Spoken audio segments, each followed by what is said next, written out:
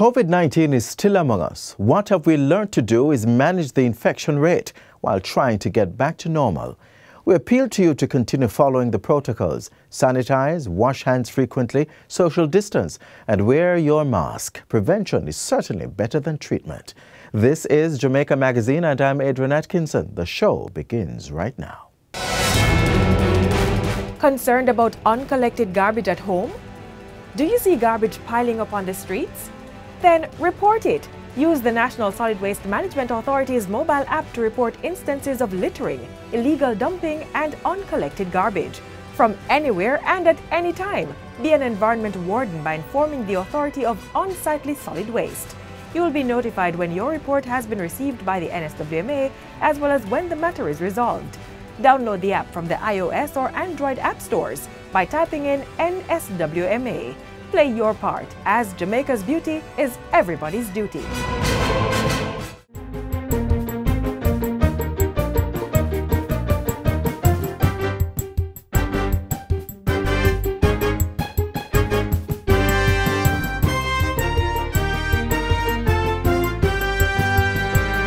Good day, I'm Lorraine Mendez, and this is your JIS News for Tuesday, July 13.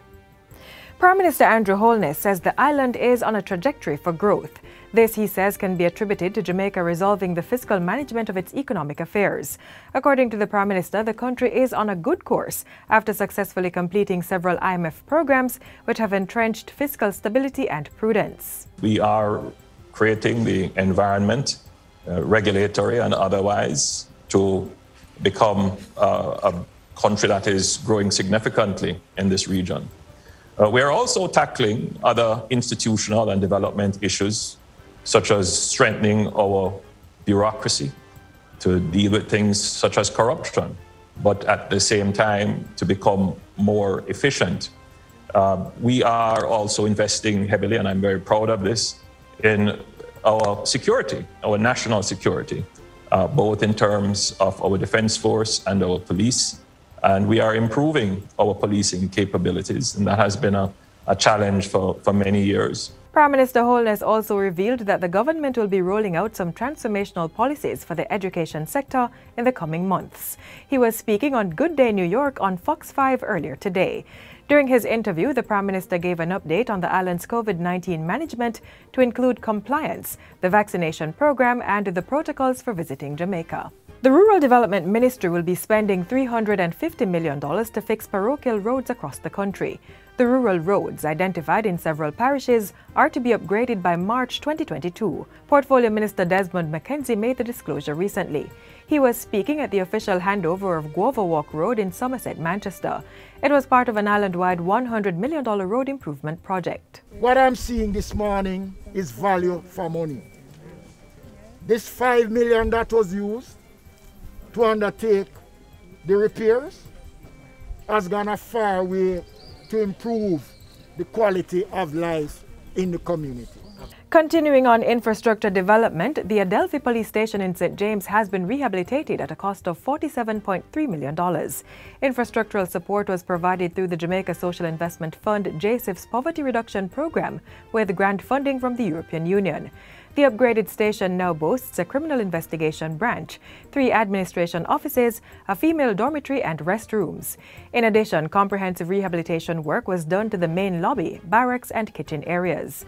Speaking at the official opening on Friday, National Security Minister Dr. Horace Chang said it was part of ongoing investments by the government to enhance the effectiveness and efficiency of the Jamaica Constabulary Force, the JCF. The rehabilitation station is a part of the commitment of the government and the work of the commissioner and the entire agency to reposition the constabulary force and to ensure they are provided the kind of facilities that they can work in with a level of comfort, but also receive committee members who seek to deal with the police in an area that is, would say, in customer service term, user-friendly, and is also fit for purpose. The purpose of this is really to deliver service to the community. The community should feel compelled, free to come to us for not just policing matters, but for concerns. The Adelphi Police Station serves approximately 15,000 residents within the community and adjoining ones. Minister of National Security Dr. Horace Chang is encouraging service organizations and the private sector to partner with the government by aligning their projects with its social investments in downtown Kingston communities. Minister Chang says a socio-demographic survey conducted by his ministry will be made available to service organizations. It points to 125 vulnerable communities in the downtown Kingston area in which government will be implementing social investments. The capabilities, ideas, and various expertise that reside within the private sector and the network of Rotary clubs across the island are crucial to the successful transformation of these communities. Social transformation requires we work together to improve and bring about these meaningful long-term change to health, social services, educational, and infrastructure needed in these communities. This partnership is critical to achieving the degree of social transformation that is required across the entire southern quadrant in the corporate area. Minister Chang was speaking on Saturday at the installation ceremony for the incoming 2021-2022 President and Board of Directors of the Rotary Club of Downtown Kingston. The National Security Minister says downtown Kingston is one of the country's largest commercial districts and has been at a disadvantage because of criminal acts occurring in the surrounding communities. Against this backdrop, Dr. Chang says his ministry is redirecting social initiatives in the areas that are deemed challenging. Plans are in the works to move the draft National Housing Policy to a white paper in the 2021-2022 fiscal year. Portfolio Minister Pernell Charles Jr. says the policy, which was approved in 2019 as a green paper, will see the integrated and sustainable development of housing across Jamaica. The policy will also promote a wide range of choices for Jamaicans to be able to access financing and housing solutions. We want to foster partnerships with the private sector. We want to look on all modalities that will allow for us to provide efficient developments. We want to rationalize the roles of the public sector agencies so that we can increase efficiency and reduce waste. We want to look on what we are using to build. Minister Charles was speaking recently as he opened a model unit for the Housing Agency of Jamaica's Catherine Estates housing development at Bernard Lodge in St. Catherine. The 1,650-unit development will be delivered in batches of 150, with houses starting at $6 million. And finally, the Ministry of Justice says it's working to meet targeted sensitization and training sessions under its Restorative Justice Unit. By the end of March next year, the ministry hopes to complete 1,280 sensitization sessions, benefiting approximately 14,080 persons, and train 750 officers at the Department of Correctional Services. The ministry says this is part of efforts to strengthen the delivery of restorative justice services to more Jamaicans. Speaking with JIS News, Restorative Justice Coordinator Andreen Lindsay says facilitators are also being prepared to lead conferences involving offenders, victims, families and friends of the parties involved in the conflict, as well as community members. She also says during the sessions, participants will address the conflict and its consequences and decide how best to repair the harm. The unit is expected to complete 3,200 restorative justice conferences during this fiscal year. And that's it for JIS News today. I'm Lorraine Mendez. Thanks for watching.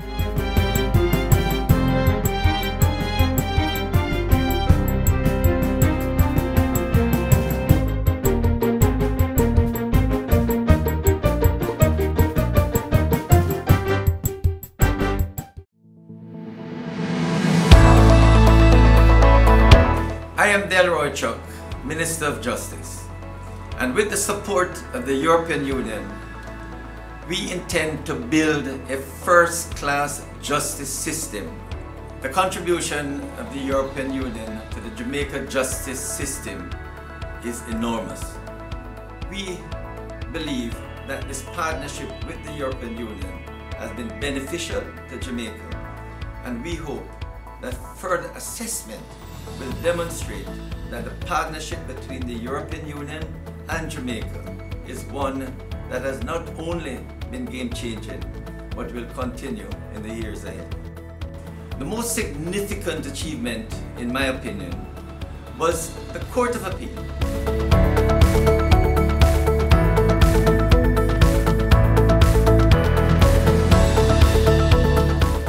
Before the Court of Appeal was rebuilt, only 7 judges could have been appointed. Now we can appoint 12 judges plus the president of the court, and this will ensure that at that level in the Court of Appeal, cases will move expeditiously. It will set the tone for how we engage in backlog reduction.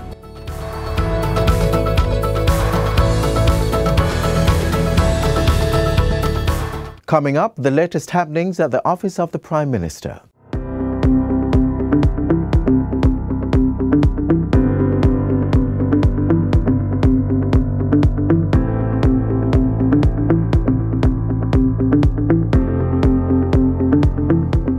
Prime Minister condemns assassination of Haitian president, breaks ground for Bustamante Children's Hospital upgrade, and discloses $803 million preliminary bill for damage caused by Hurricane Elsa. You're watching Jamaica House Weekly. I'm Vaughn Davis. Regarding the cost to clear and clean roadways and drains of silt and debris, the preliminary cost has been put at 443 million Jamaican dollars. Another 360 million will be required to make affected corridors accessible. We are therefore looking at a total cost of approximately $803 million. Prime Minister Andrew Holness giving an update on the effects of Hurricane Elsa on the island. The system affected the island on July 3 and 4, dumping about 8 inches of rain across several parishes, with Clarendon and St. Catherine being hardest hit. 177 roads, mainly in St. Anne, St. Mary, Portland and St. Catherine were impacted by the storm.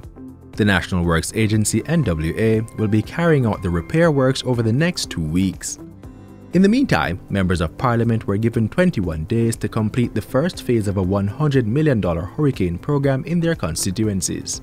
Meaning that if you have drains in your constituency, select the most critical ones that impact the greatest number of persons and have those drains cleaned early. Mr. Holness says he will have further discussions with the NWA to make more funds available. He's also calling for greater preparation for the Atlantic hurricane season, pointing out that the period is already ahead of the storms predicted. I therefore want to emphasize to ADPEM and all the ministries and agencies responsible for coordinating our disaster risk management to maintain a state of readiness for any eventuality. I take this opportunity also to urge all Jamaicans to undertake their preparations for the hurricane season, if they have not already done so. Prime Minister Andrew Holness reacted with shock and condemnation upon hearing of the assassination of Haitian President Jovenel Moïse in Port-au-Prince on Wednesday. We wish for the people of Haiti peace and stability at this time. We continue to monitor the situation and to gather as much information as we can. The Caribbean community agreed to fly all flags at half-mast to pay tribute to member country Haiti. On Wednesday, the Prime Minister joined the Minister of Health and Wellness to break ground for a $120 million upgrade of the Bustamante Hospital for Children. The multipurpose building will house a pediatric cardiac ward and overnight parent suite.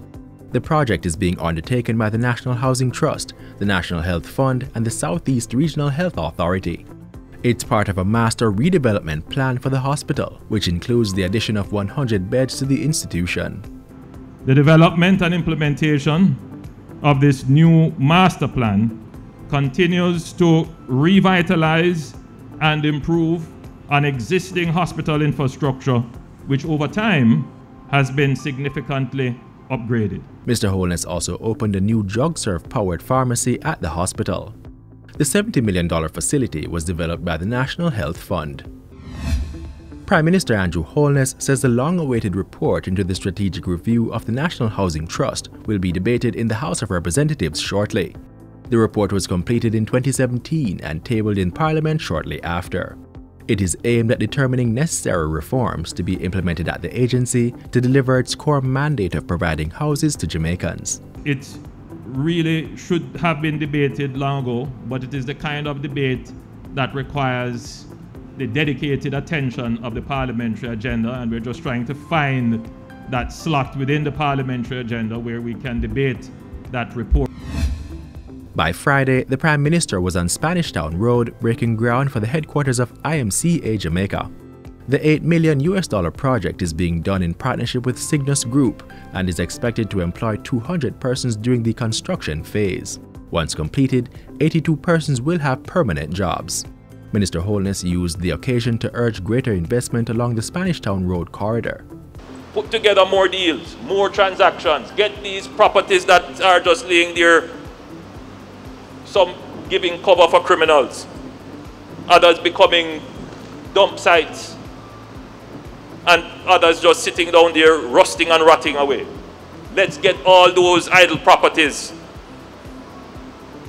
into meaningful economic activity.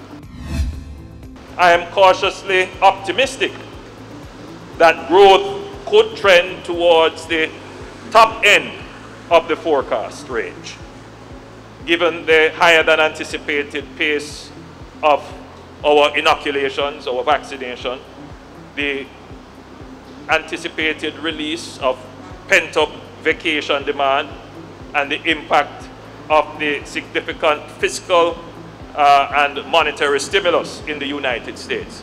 Prime Minister Andrew Holness's confidence comes as the country continues to see an increase in visitor arrivals in recent months. Growth is also being recorded in the construction, mining, and quarrying sectors. Projections are that the economy will grow between 7 and 9% for the April to June quarter of 2021 and by 4 to 8% for the 2021-2022 fiscal year. Back at Jamaica House Tuesday, the Prime Minister welcomed British parliamentarian Alok Sharma. Mr. Sharma is currently serving as the President of the United Nations Climate Change Conference COP26. The conference will be held in Glasgow, Scotland from October 31 to November 12. Minister without portfolio Everald Warmington was also on the road, traveling to Westmoreland to view projects in the area. He says over $235 million will be spent on roads in the parish. $75 million will go towards the Retreat to Marchmont roadway. Golden River to Glasgow will receive $65.46 million of those funds, and $20 million will be spent to construct a box culvert for the Shrewsbury to Logwood Bridge. You asked me about Shrewsbury to Longwood. There's an estimate for $85 million. We are allocating $45 million to that project. You asked us for Welcome Porters Mountain. That project estimated to $85 million. We are allocating $30 million to the road going into Welcome. And that's it for Jamaica House Weekly. Be sure to join us next time for more of the news stories coming out of the office of the Prime Minister.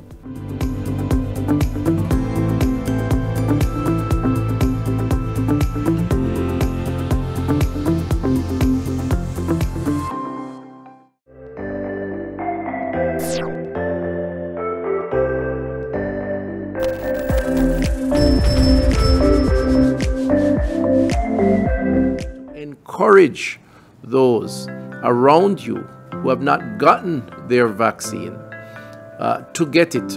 We all need to be protected for each of us to feel protected. It's a one for all for one type of scenario. Don't use the side effects to discourage others. I've had the vaccine myself.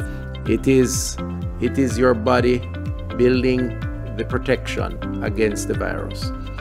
And so interpret the side effects as a positive thing. Don't use the side effects to not take the second dose. To achieve the full protection, you need the second dose.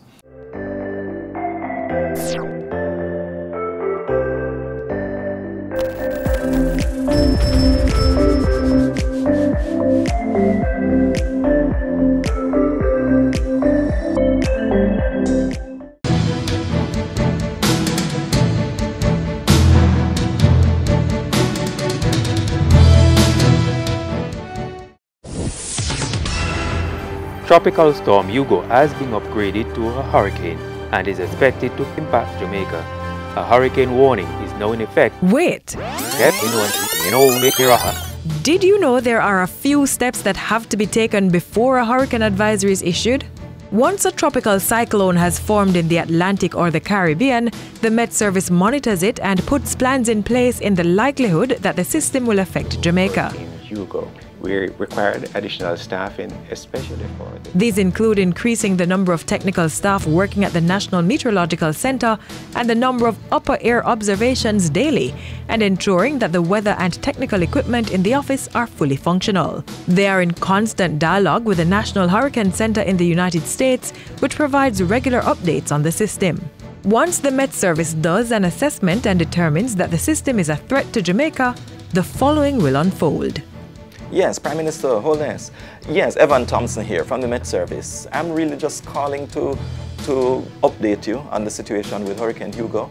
It continues to move closer to the island, and so we believe that it will be necessary for us to move to that hurricane warning. So we're just making sure that we have your approval. Then? Hello, yes, hurricane specialist, please. Hi, how are you doing? Evan here again from Jamaica. Right, I've just spoken with the Prime Minister. He's in agreement that we go to the hurricane warning by 5 o'clock this evening. That's correct. The National Hurricane Center publicizes this information internationally, and the Met Service prepares and sends bulletins to the local media. And that is how we get here. A hurricane warning is now in effect for the island. And as the country prepares for the weather system, the Met Service continues to play a critical role in the country's disaster readiness, providing information to the Office of Disaster Preparedness and Emergency Management and the local government ministry. These entities use this information to determine which areas on the island should be evacuated and where shelters should be opened. That's not all. The Met Service also works closely with the Coast Guard to evacuate fishermen at sea, on the Keys and Banks before the storm hits. That is how the Met Service keeps Jamaicans in the know so that they can better prepare for any severe weather system.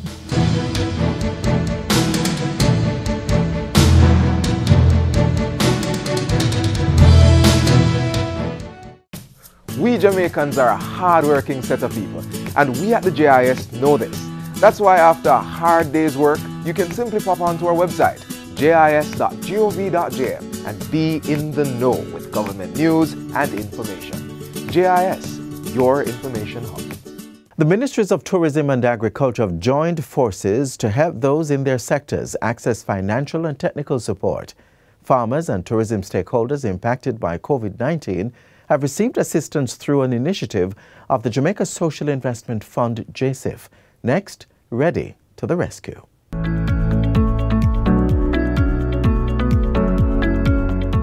Now that we get these things to put in place, it's a good thing, so we are going to put them in place so we can get to open.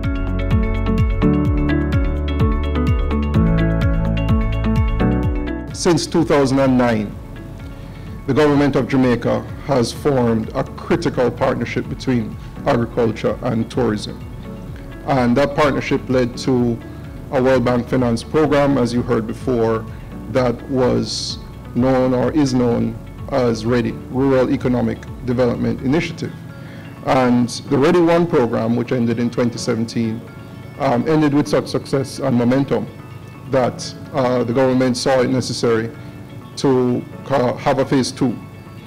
The phase 2, of course, was approved late 2019, and despite our best laid plans, COVID came along and put not a stop, but made us change our perspective on a few things. This program, through Ready 2, will invest $52.4 million to support the base of the pyramid: persons, enterprises, micro-enterprises, and that means small farmers, small community tourism enterprises, at the base of the pyramid that provide such a critical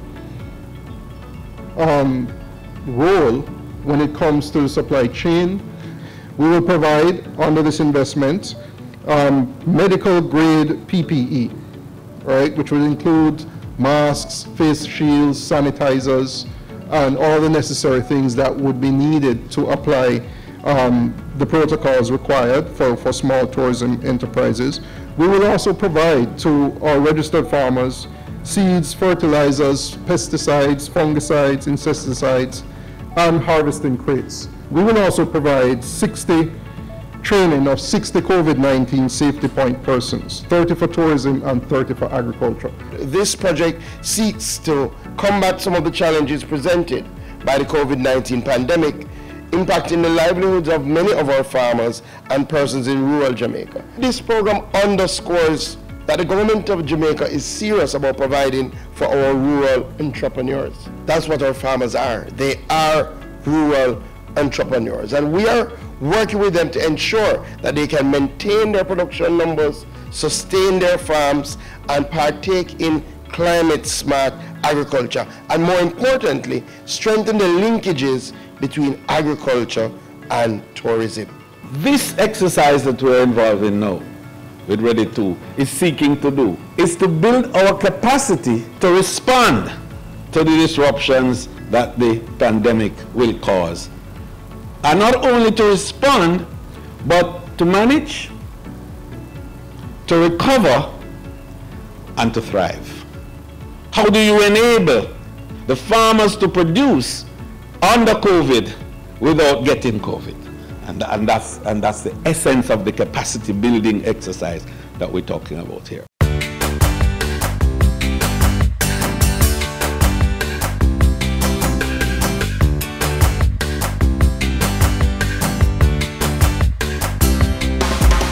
Collecting this today, I can say I'm very appreciative because it can help when I'm having meetings.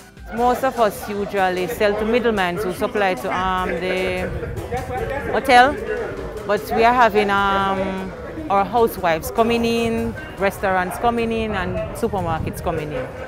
We still have a few middlemen that buy from us there still. We feel good because with JSIF and Ready 2 and TPDCO, we know that they're putting out the effort, and we've been with JSIF from Ready 1, like we were engrafted in, and we have been to several meetings with them, and they trained our staff in tour guiding and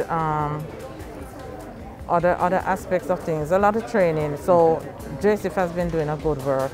This will help us to maintain the COVID-19 protocol that we are supposed to be practicing to ensure that our products are marketable in a safe environment. We have single parents on the farm.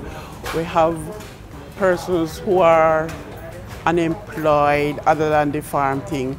So I know that the Ready 2 is going to benefit them very greatly. Persons are aware of COVID-19, but some of them are not taking it real serious. So having these on the farm with us, I know that, you know, they will use it and use it to the best of their ability to prevent COVID. Farmers will be trained in COVID-19 health and safety protocols, but also a number of the farmers will receive comprehensive training in their specialized area. Ladies and gentlemen, we have seen that when you provide technical support to our farmers do well. Our farmers are willing to modernize their operations, but they need the support. We're all doing this to ensure that our agriculture sector continues to grow.